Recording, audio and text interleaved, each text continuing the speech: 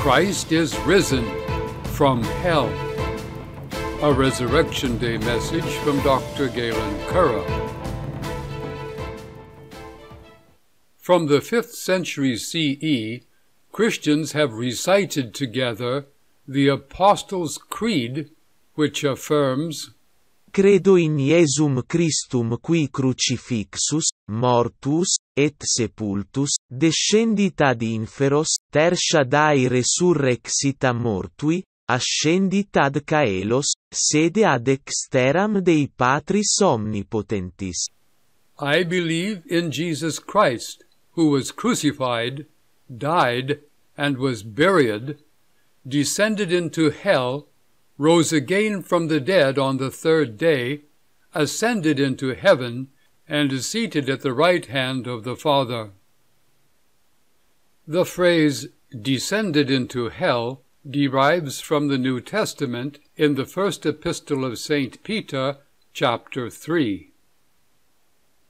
Christ also suffered once for sins, the righteous for the unrighteous, that he might bring us to God, being put to death in the flesh but made alive in the Spirit. In which he went and proclaimed to the spirits in prison, because they formerly did not obey, when God's patience waited in the days of Noah, while the ark was being prepared. In which a few, that is, 8 persons, were brought safely through water.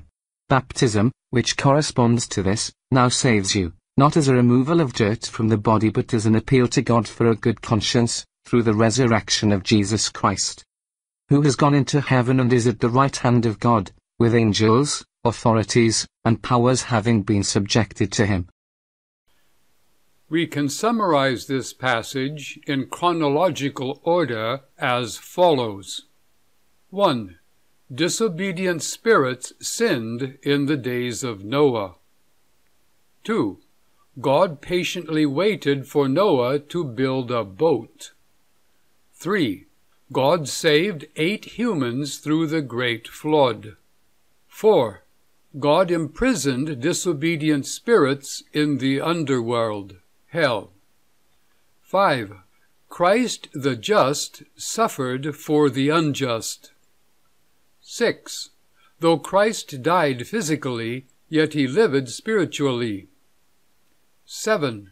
Christ went down to the spirits imprisoned in the underworld. 8. Christ made a proclamation to those spirits. 9. Christ has risen from death. 10. Christ has gone into heaven. 11. Christ is seated at the right side of God. 12. Christ has subjected ruling spirits to himself. 13. Noah's boat and the flood are a pattern of baptism. 14. Christians baptize humans in water. 15.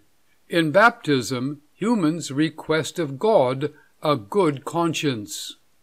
And 16. God saves humans through the resurrection of Jesus Christ.